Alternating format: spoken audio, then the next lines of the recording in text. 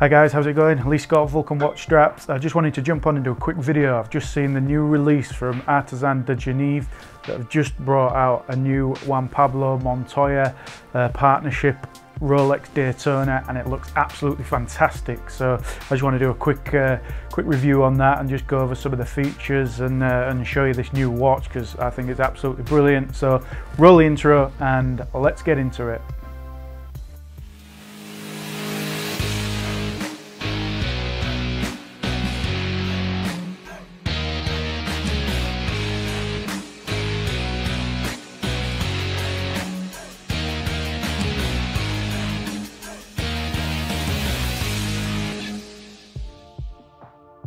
So guys, Juan Pablo Montoya has teamed up with luxury Swiss watchmakers Artisans De Geneve to launch a 50 off limited edition timepiece which is inspired by the mighty Rolex Daytona, and I have to say it looks absolutely fantastic. So who are Artisans De Geneve? Artisans De Geneve are a luxury customization company based in Switzerland. They customize Rolex watches to clients' design and specification, but also produce a number of their own inspired models like the La Montoya. You can see here some of the examples of their fine watches, and this is a snippet taken from their website. So for those of you who don't know who Juan Pablo Montoya is, he is a 7-time F1 winner, double Indianapolis 500 winner, and a 3 times Le Mans 24-hour winner. Montoya is a race car driver. Yep, he's raced in some of the best classes in the world of motor racing, and now he's teamed up with Artisans De Geneve to create his own watch inspired by Formula 1.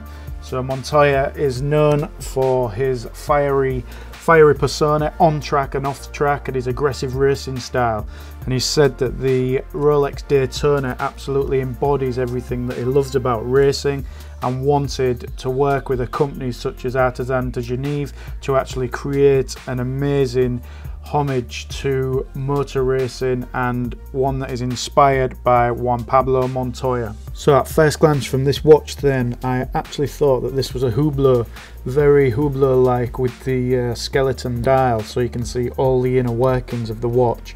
I absolutely love it when watch manufacturers do this and create the exhibition cases so you can see all the inner workings of the watch. So the bezel on this watch has been finished in carbon fibre black made from composite materials, which is lighter than the original but bears all the same hallmarkings that you would expect on a Rolex Daytona. So the case on this watch then has been polished to a satin finish with a mix of brushing and sandblasting. They wanted to achieve a special polishing that gives the piece a contemporary and timeless look, highlighting all the splendour of the skeletonized calibre. The red arrow chrono hand is sandblasted, and they replaced the counter hands with red, yellow and blue hands. Each marker is individually polished by hand and represents each colour on the Colombian flag, representing the country where Juan Pablo Montoya is from. So also representing the colour of the Colombian flag are the dial markers for the chronographs on the main face. They are also painted in red, blue and yellow to represent the Colombian flag. The main rotor has also been redesigned in 22 karat grey gold with an open work design and hand finished beveled edges. The case back of the La Montoya has also been redesigned as an exhibition back, showing all the inner workings of this beautiful model. Strictly limited to 50 pieces, the technical specification is as follows. The base watch is a Rolex Daytona 116520 with a case diameter of 40mm. The dial is a handmade skeleton angled dial designed by Juan Pablo Montoya. The bezel is a forged carbon bezel. The case is the original Rolex stainless steel with handmade polishing. The movement is a modified skeleton Rolex 4130 movement, angled by hand with 22 karat gold grey rotor, water resistance to 100 meters, and the case back is a transparent sapphire which is individually engraved.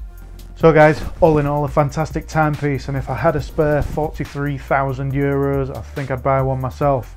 But that's it for this week. Like I said, I just wanted to jump on, do this quick video, show you this amazing watch. It's just been released, so head over to the Artisan website. We'll hit in the link below Check out that watch for yourself. Please, if you found this video useful, give us a big thumbs up, hit the subscribe button, and we'll see you on Saturday, as we'll still be posting our weekly video. So thanks a lot for listening to this one, and we'll see you next time.